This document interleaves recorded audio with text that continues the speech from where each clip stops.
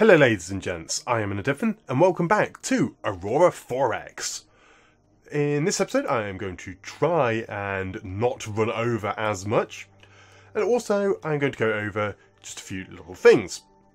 So I am open to have pretty much anything renamed, and so I have already renamed the shipyard, the Unimate shipyards, as per suggestion in the comment section.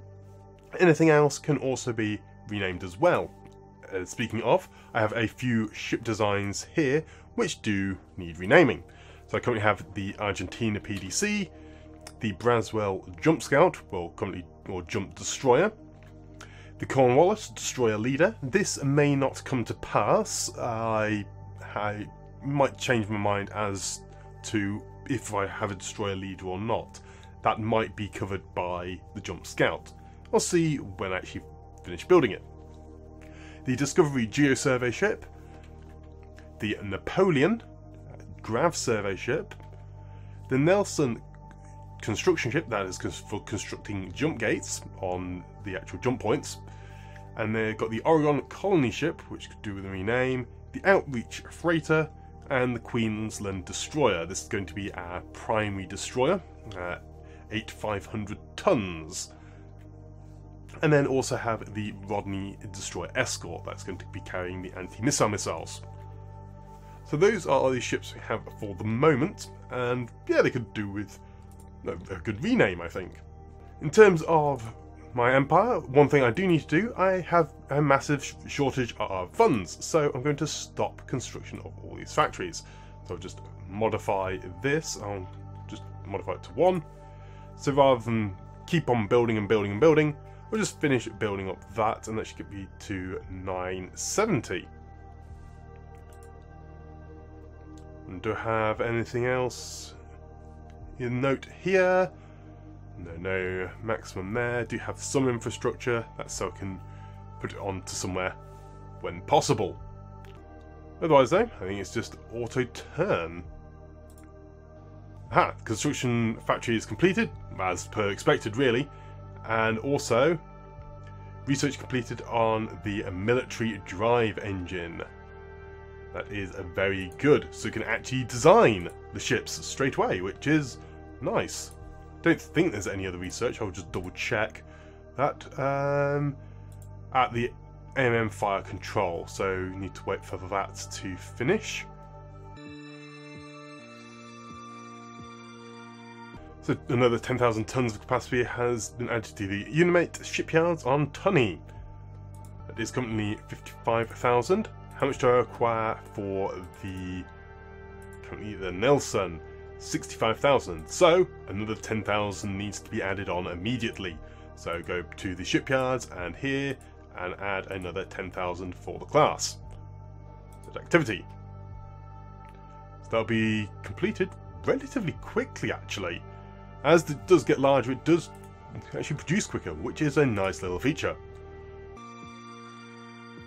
There we go. The backup sensors are being done and commencing, so work on the next ones.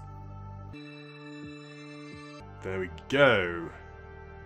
Fire control is now work on. The backup sensor is done. Ooh, look at all that. EM sensor has commenced. Missile fire control is done. So that does mean that I should be able to produce the Queensland. Let's go to design view. I need to add on the military drive. There it is. The engine drive. So you can see here the military drive is considerably more powerful than the others, considering as well it's an ion drive rather than just nuclear pulse. Let's grab that on. It's also a lot more expensive. You can see 217 galactic compared to 18. On the plus side, it makes it very, very quick. So since this is a main destroyer, I want to have at least a couple of layers of armour. I don't think it needs to go too high. That does add a lot of extra mass to the vessel. Do need to though add a couple of magazines to this ship. It does have the new armour, so the composite armour is on there.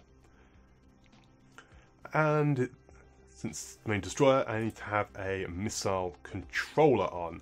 And in fact, I would quite like to have two. The reason for having multiple fire controls is twofold. One is redundancy, should one get destroyed. Secondly, I want to be able to target multiple things, and when you try to shoot missiles down using anti-missile missiles or actual cannons, you target a salvo of missiles, not individual ones.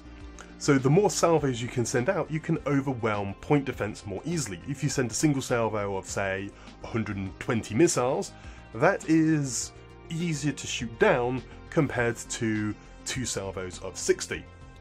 Those numbers are a little bit excessive, but probably 12 and 6 rather than 120 and 60.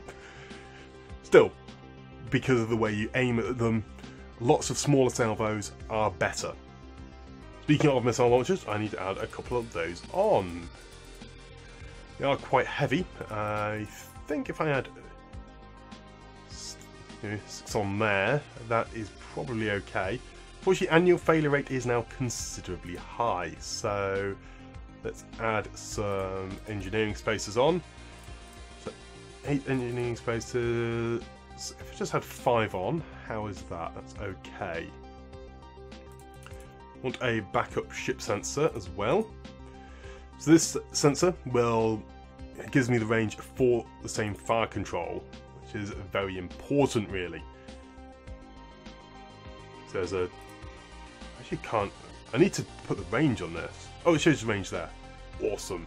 So I should probably put it in the name, but it is here on the information there and here. So this can see out to here, and the missile launchers have a higher resolution, but I can see ships at a decent distance even with a backup sensor. I will have another ship seeing longer distance, hence the destroyer leader, which will be able to see a very long distance and pick targets out for this ship to get in close. But because they have a much larger sensor, they will be very visible to the enemy and be a bigger target. So by having smaller sensors, if the main target's taken out, I don't just have a huge lump of metal just floating in space, unable to defend itself. The range is a little bit short. I think I will get rid of the fuel storage and put a large fuel storage on instead. Oh, I haven't actually got research large fuel storage. There you go. Well, the large fuel storage is 2500, so 25,000, so who I will add on just those fuel storages. In fact, I might research the larger fuel storage. That's kind of useful. I think it must be in the logistics then. Yeah, there it is. Have I got a scientist? No, I do not. So move a couple of research labs there, and then just put a hired person on there and create that, because I would quite like the large fuel storage. So let's just spin the time around a little bit longer. Oh, excellent! Ceramic composite armour. This is very useful. So, this is a very useful test to show you how it makes an effect. So if we go back to the Queensland, we currently have composite armour, so let's add on 5 layers, so 100 tons. And it's currently composite armour. If I go to new armour, this will update the armour to the ceramic composite. See how the tonnage changes. It's almost 300 tons and there's a lot less armour there, because it is a lot thinner. This is going to be very useful, as it means I can essentially get another layer of armour onto my ship. Or very, very nearly, which will definitely help, and that will affect all my ships, including the civilian fleet. It'll make the civilians a little bit lighter. So I can't actually adjust that because this is a vessel in use. But I can apply it to the Nelson, which I haven't built yet. So if I go to the new armour on it, it does decrease it by a couple of 100 tons. Nothing massively special, but definitely helps. Speaking of, I'm going to have a look to see if I can make a better engine than that, because I think this commercial engine isn't as good as it could be, because I can make an ion one. 180, and I think I will do this because this is commercial ion drive, and that will actually be faster and more efficient than what I'm currently utilizing. So I will create that design and go research that. Okay, ion drive has been completed there. In fact, let's have a look at how that will affect the Nelson. So currently, I have 5 of the 120 pulse engines. You can see I have a range of 40 billion kilometers. This is a more powerful engine, so the speed will go up, but also it should be more efficient. Oh no, it is actually the same efficiency. I thought I had a slightly more efficient engine by now, but maybe not. Maybe I'm thinking of the nuclear. Yes, it's more efficient than the nuclear thermal, not the nuclear pulse. Okay, that's fine. It's faster by quite a margin actually. So it's now 700 instead of the 480, wasn't it? And it's lighter. That's all really good. And again, 5 fuel storage. That's going to be fixed with the additional fuel storage in a moment. Additional 10,000 stuff has been added. It's good.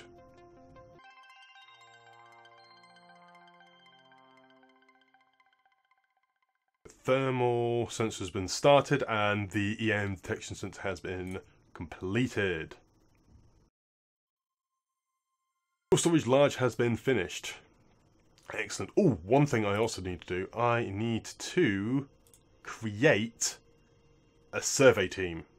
So one thing I can do, because I can actually just do a geology team.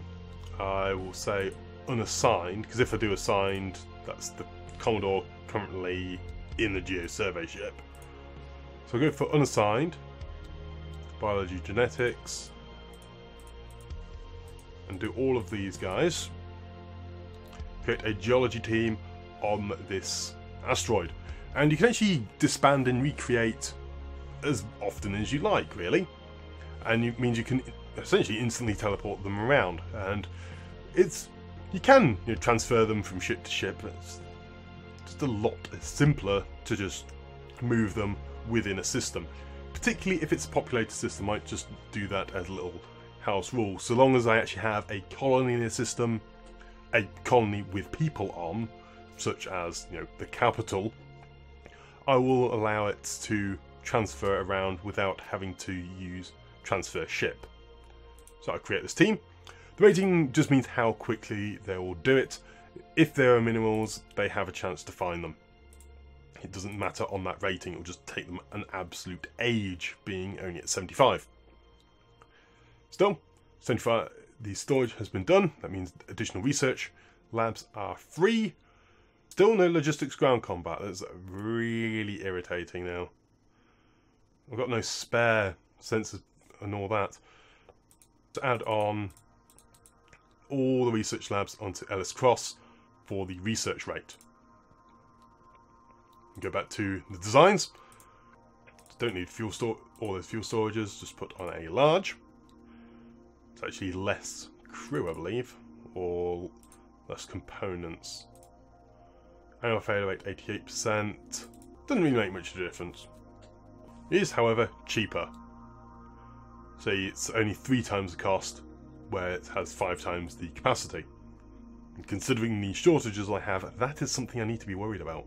Other things do I require on this? So I've been playing around with various sizes at the moment. I'm really not too sure if I want to go for 8 missile launchers or 6, but then have additional magazine capacity. Because if you have additional magazine, I could actually armour this up a load more. Have like additional armour, or I could have a couple of more missile launchers and something like that.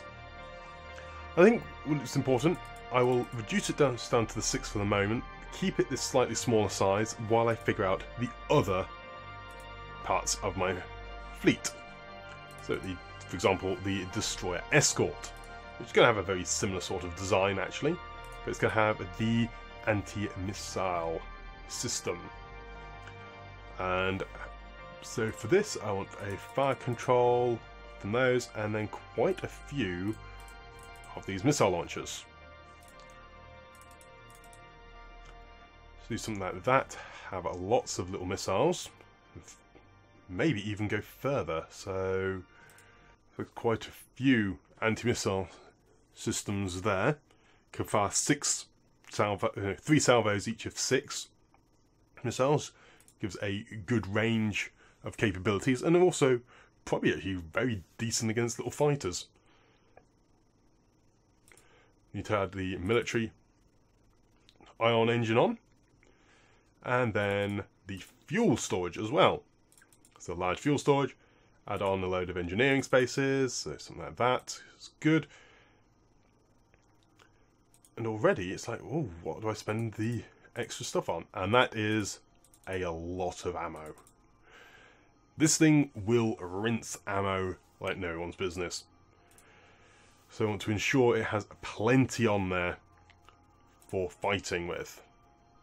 Again, 8,000, put a little bit more on really, but not too sure what. It's something like, you know, big sensors and that, they'd be very nice, but I don't really need them on this, on the primary ship, on the secondary ships. That's all going to fit on one ship. Still, this will have plenty of anti-missiles. Might even add another load on, so have very, very big magazines. And I can't quite fit that on. It has a, so it has the backup sensor array.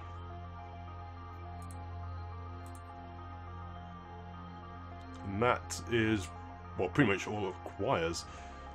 Maybe when I have the thermal sensor, I might add on one of those. Oh, also composite armor, new armor. It's very nice. So in fact, I could fit on another magazine. Yeah, fits in nicely. So the destroyer leader, I don't know if it's going to use it. The Braswell though, this will have detection sensor and also the other sensor, and probably actually have a ton of point defense on it. So this will be passive sensors all around, and I do want to try and put some point defense on, but for the moment, keep going. Ooh, corundium has been exhausted on Bletchley A. It's the asteroid. Keep going. Still more resources to mine out.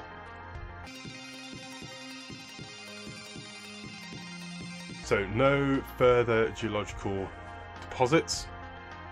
So it's completed. It doesn't look like I found anything. Okay. Expand that team. Move over to this place. Put on geology team. Unassigned only. Create the team. The thermal sensor has been completed. Good. I want you going on that one. The active search sensor, the biggest active search sensor. Do you want to put more labs for you, but you can only operate 5. Oh, 0.6 litres per engine hour has actually been improved. So the fact that I actually did additional research is now redundant. The thing, you know, you think you're doing okay, and then suddenly, oh no, actually we made better engines. Kind of like that all the time. So, where do I want to go next? I think I should start working towards the next... Whoops. Work towards the next engine tech.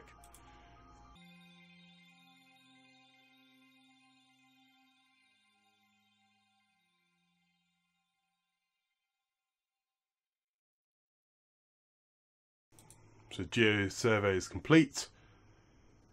Completed survey. Doesn't look like I can find any more stuff on that. It's a bit of a shame. Click on the next one, unassigned only. Go.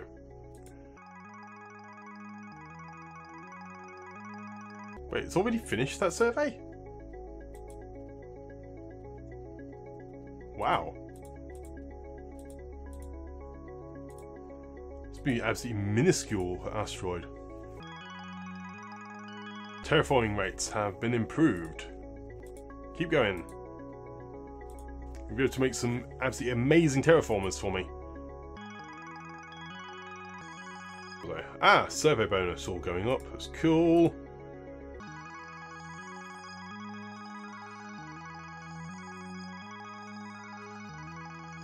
Galactic has been exhausted. It's just a year of depletion there. That's okay. Be able to then break up that colony and then move all the stuff to the next one.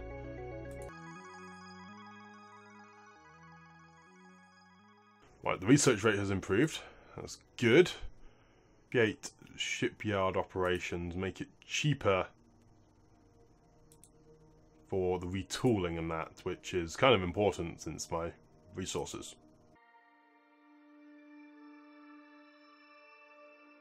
Excellent, the active search sensor has been completed. Now I can actually design the ships properly. So, Braswell, Jump Scout. You want the ion drive, want the large fuel storage, thermal and EM sensor. I don't need two. Ah, having multiples doesn't actually improve, doesn't double it. Okay, didn't realise that. Still quite short range, so Jump Scout. Not much else I can really put on this guy. Want the missiles, then also need a load of engineering spaces. Anti-missile sensor, then do I actually want to put on some guns? Put on a load of actual railguns. How fast does this move? About 3,000, okay. Gauss cannons, I can only have a Gauss cannon fire rate 1, that is kind of rubbish. Oh! I have no railgun technology. Mesons then. Just make basic mesons. Small meson cannon is 600 AP there. Really want railguns though. So they'll actually be able to shoot stuff down because it shoots a lot of things at once. Just thinking what I want to put on this guy. I will put the large search sensor, the large active search sensor on the Jump Scout. That will be able to see a good long range away. I think it would be better for this to have the anti-missile system, some additional anti-missile systems on this, but I do believe that just having this will be very good. I have the backup sensors anyway. It's just putting the jump engine on your main, well, your jump engine on the thing which has the big search sensor is not a good idea. I just don't want to be tooling for multiple ships. I want to be doing for Leader and the Scout. We'll go to the Rodney now. I've got the Queensland and that. So it's how I want to organise munitions in these guys. I think 2 more missile launchers so I can launch a concerted barrage at my target.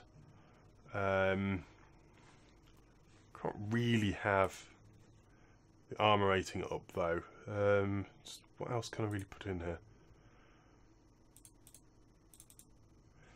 Just put another couple of those. Engineering in there.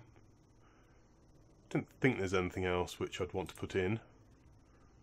Obviously armour is what I would ideally like to put on, but you know, needs must and all that. And so I think, oh, that's one thing. Deployment time. 6 is a little bit short. I kind of want it to be I would like it to be 12 months.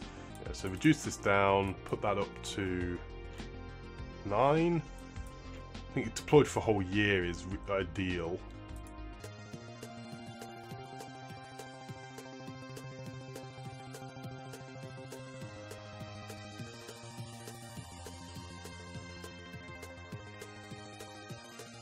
just can't fit on that other one. So I think this will probably have to do. Get a tiny little bit more fuel on. Just getting in nice round numbers. Yeah, that will do. So that's the Queensland destroyer. It's got all this on, so it'll have 7 size 8 missile launchers. I know that it's not even between the two launch controllers, but that I don't have to have everything even, you know, by odd numbers, and that would actually make more sense against varying sizes of ship. So that makes sense. I'll have a backup sensor. I don't have any backup anti-missile systems, but I can't really afford that on such a small hull. You know, 8,500 tons is pretty tiny. This guy, this missile hunting one, I want you to have. Put you also up to a higher deployment time, and that instantly increases your time. I do need to do that on the Braswell as well. So Braswell, go up to that. I just need to remove a layer of armour on the Braswell. Good. Inside the Rodney now. See, a small thermal sensor would make sense on this guy. I do have very small thermal sensors. Just a backup one. Make more sense later, but for the moment, not needed.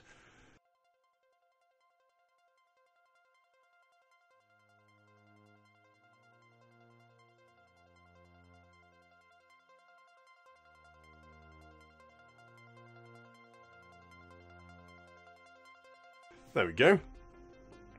That actually has quite a lot of size 1 missile launchers. A very large capacity.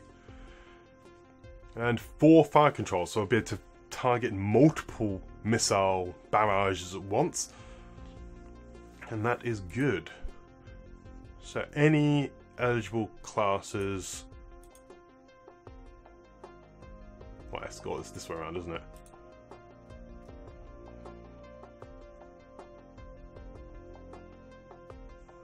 Cornwallis. What's Cornwallis? Oh, the eligible ships are the ones which have nothing on. Yeah. So the Braswell. No. Queensland and Rodney. None of them are able to be built from the same shipyard. Which is unfortunate. Because of that, I'm actually going to build a new shipyard. New spaceport.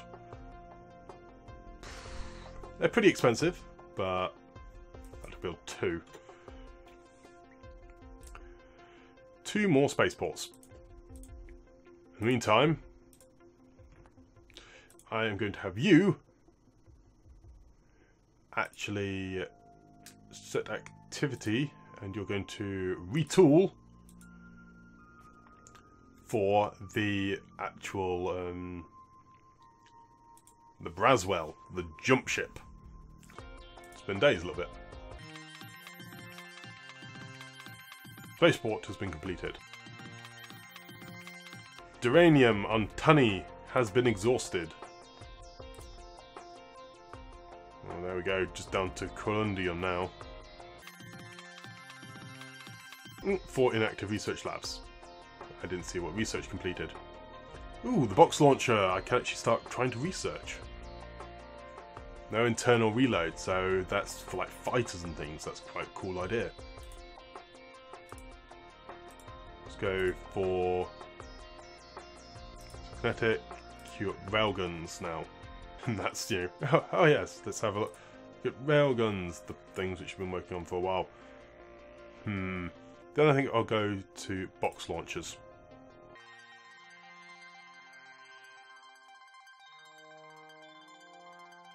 Research on railguns have been completed.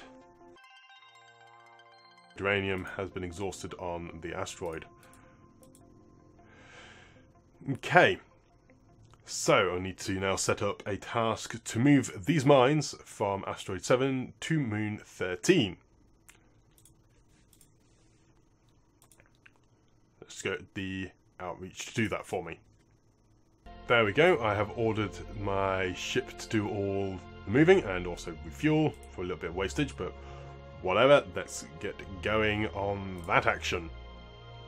Shipyard operation savings has been completed. Brilliant. That's construction production. Next, what do I want to actually improve? I think I'd create the thorium harvesters. If I haven't got them yet, it would definitely help. Stellarator fusion reactor has been done. That means I can now work on the next research. Next engine type. So power propulsion. So matching scientists. 5. Brilliant. So that is the magnetoplasma drive technology. That would be a very nice thing to go for. It is expensive, but it's good.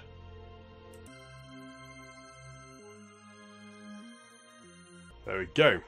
Railgun launch velocity has been completed. That means I can actually design some railguns. So if I actually went to railguns, it won't come up with an error anymore. So railgun can create a very basic little railgun. It won't shoot very far, but it can shoot very rapidly. It will shoot 4 times, which does make it a decent system for just shooting down missiles. So in fact, I will just create that, because this will be useful for point blank fire, and it's, you know, pretty cheap. Fires every 5 seconds, so it gives me a decent amount. So create that, and I'll actually research it. Gives me more options to put on my ships. So it's kinetic. Let's just add that on to the queue.